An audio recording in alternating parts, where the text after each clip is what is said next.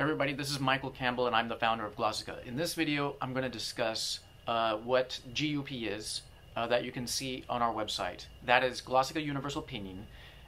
And for those of you who don't speak Chinese, the way that I pronounce Pinyin is in the Chinese way, which is Pinyin, spoken in or as pronounced in Mandarin.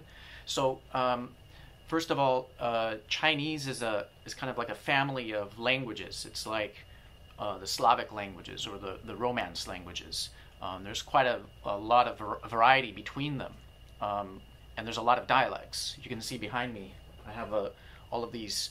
Right here are dialects among the various languages. So the ones over here are Mandarin, and then we have some of the other languages, Xiang and Wu, and then the Min languages over here. Min are separated by geography, so you have the Eastern Min, Southern Min, and whatnot. Okay, so the point of GUP, or a Glossika Universal Pinyin, is something that I developed around 20 years ago when I was doing a lot of work on these dialects. And now all of these are all actually mostly written in IPA, which is International Phonetic Alphabet. So at the time, it was easier for me to be able to write everything into a universal pinyin system. So because a lot of the Chinese languages, they have the same kinds of series like z, z, c, z, c, s, ji, qi, xi, zhi, zhi, shi, and then you also have some of these other series of sounds in there. So it was actually quite intuitive to just use the pinyin spelling, JQX or ZCS. That spelling can apply across languages. Now, the thing is with Mandarin pinyin, or which is basically the standard Hanyu pinyin, or Chinese standard pinyin, is that you have some abbreviations in there, and so those abbreviations manifest in something like UI. For example, GUI is pronounced Gui. Now, this UI is actually an abbreviation of UEI. So the UEI is abbreviated down to UI. And then you also have, now, if you don't have a consonant at the beginning and it's just Wei, it's just WEI. The E is still there. The other one is, for example, Jiu, JIU. Okay, so it's actually an abbreviation of JIOU. So the middle letter drops out, and so it's pronounced Yo, so Jiu. Okay, so what I've done is I've actually reversed engineered that back to the original spelling so that we could apply it for all of the other languages, because you don't want an abbreviation that only applies to Mandarin.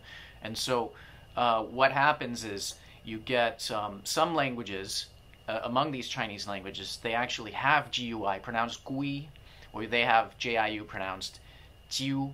Okay, so it actually helps to have that spelling represent the real sounds that they that in fact just spelled phonetically. Okay, so the second thing is I use a variety of diacritics on the letters to represent the different kind of vowel sounds. So for example, if I use the two dots, what we call an umlaut in German, or a diaeresis used in French. Those two dots above a vowel just moves that to a central location on the vowel chart, which is a pretty typical standard, an old style IPA system that was used. Using the two dots moves that to a more central vowel. So if a two dot over an E would make it an sound, kind of like a schwa, but it's a little bit off. And then you have also the sound, as you find in a lot of the, like in Shanghainese, but you can also get it in Mandarin, I guess. I guess it's under a specific, I can't really think of anything right now. I don't think it's used in Mandarin, but you have this sound, so I basically just use a circumflex over the letter. A circumflex over an O is also possible for an aw sound, but normally, in like languages like Taiwanese, where you have both the aw and the o, we typically just use a regular O and then an OU for the other one. And then in Cantonese and Gan and some of those other languages, you have the central vowels like and U. So you just basically use an umlaut over the O and then umlaut over the U to represent those. Now in Mandarin, there's only one specific case where you actually have an umlauted U. Now on a pinyin keyboard or pinyin keyboard, you don't actually have this letter. So typically you just use the letter V. And now you'll see in Glossika when we teach like the word for girl, which is nu, third tone in Mandarin, we teach you to type it as NV. Now we've gotten some comments back from people saying that's wrong, this is incorrect. Well, there is no V in Mandarin, and it's not used in any case. So the V on the keyboard is how you actually type that word in Mandarin. So we're not teaching you something wrong. We're teaching you how to type it. We're teaching you how it's actually used. If you have a pinyin keyboard and you're typing that word, even if you're typing in romanization and you're typing to a friend over in text, in pinyin text, if you type NV, that person will know that you just spelled nu. Okay. So even if you don't write the tone, they'll probably understand what you mean. So there's another spelling which is NUE, which is actually UE includes that U sound, but you don't have to write the umlaut, because the reason for that is because it's in complementary distribution. There's no other word in Mandarin that is pronounced nue. I guess that's where you have the S sound up here in Mandarin, but it's a little bit off. It's actually NUE is pronounced nue.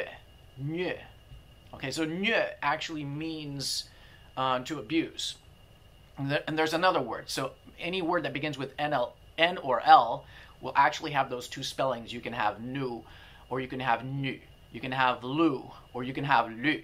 So you need to write the dots on those words that are paired with just an L or an N and no other letters. So if it's followed by an E, so it's nue or le, and le just means to pass over or ignore.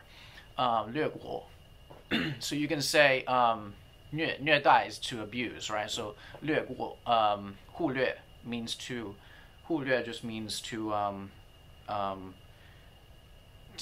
be negligent, something like that. Okay, so for example, when I apply this to Cantonese spelling, what happens is that you have these words in Cantonese like the word for he, ko. So you have this and this u. So in our transcription, we write o umlaut, u umlaut. So that's quite clear. So I just wanted to write something here on this piece of paper, which I keep glancing down at. Because this example right here, an EOI or an EUE, EUI, this is actually what's used in the Utpin, which is a Cantonese, Ut just means Cantonese, Utpin is a Cantonese spelling system. And so that EO, when I see that for the first time, I'm just like, EOI, I don't know how to pronounce that. I think in terms of like IPA or like a pinyin, it's just like a regular transcription system. So when you give me this weird transcription system that somebody made up that is not related to any other like normal system out there, I just get confused. I'm like, where does this come from? Is that like a Dutch spelling, or like you're using Dutch now to spell? Cantonese, sometimes it has 6 tones or it has 9 tones. So real quick, these two are the first tone, second tone, third tone, fourth, fifth, and sixth tone. This is the 7th tone. This is not the 7th tone. Like the 7th tone will never sound like this. It only sounds like this. This is the 8th tone, and this is the 9th tone. Now most teachers, they only count up to 6, okay? So that those 7, 8, and 9 are actually equivalent to the other tones. So you only really need to count. So it's kind of like a phonemic tonal system. It's like, we don't need 9 tones, we only need 6 tones because 3 of them are exactly the same. So that's why most teachers only count up to 6. Okay, but that's fine. But okay, but here you have two different tones for the first tone. So, how are you supposed to pronounce that first tone? So Glossika does that. It'll actually show you the pronunciations of those tones. And if these other tones change into this one, Glossika is going to show you that as well, because a lot of these tones will change into the second tone. Okay, now what do these symbols mean? Okay, so if you see a line over the top of the vowel, it just means a high tone. Ah, ah. And if it's falling from left to right, it's falling, then it's an ah, and then it's ah. And then we put the line underneath the vowel just to represent that it's a lower version of it. Okay, so ah, ah, ah. Okay, now this one, we can't just put like a line through the middle of the vowel, because that, especially if it's the letter I or the letter E, you can't even see it because the E already has a line through the middle of it. So we just put like a line at the bottom, but we need to kind of indicate that it's at a different level, so we just use a cross. Okay, so the cross just indicates that it's a mid-flat tone. It was probably the easiest symbol that we could come up with that looked like it's not a low tone, it's kind of in the middle, so it's just a cross symbol. Okay, so that's basically how we're using that We're also updating our transcriptions on Taiwanese. You may not see the Tailo or the Beihuili on the Taiwanese version yet, but we're actually updating that, and we're going to publish that soon. So a lot of people are asking, they want Dailo. Dailo is the Taiwanese romanized pinyin or pinyin. And so we're going to update that. But on our Hakka system, you can also see in the Hakka, only Hakka Hailu actually has that that tone right there, the seventh tone. Actually, I count a different 1, 2, 3, 4, 5, fifth tone, or in Taiwanese it's a seventh tone. Seventh tone actually in both Hailu, Hakka, and Taiwanese is the same tone. If you want to learn more about tonal languages, I have a great article on our blog going over. You can find that by just typing in tones in Asian languages, and I go over all of that in detail. I will also make some more videos explaining tones if you'd like. Just let me know. I can do that. And I'll make another video explaining the updates that we've made in Cantonese. Thanks for watching, guys. And don't forget to subscribe. I'm going to post a lot more videos next few days, probably in covering a lot of different languages. If you're interested in listening to them, send in your questions. Let us know. Contact us through the intercom button on the website. We may not always be, we don't always have people reading on YouTube, but if you contact us on intercom, we get that into our customer service questions, and then we can also send those through the pipeline and queue them up for release through video answers, because a lot of the questions we get from people are really great questions that we'd love to share with everybody as an audience. So thanks for watching. Don't forget to subscribe.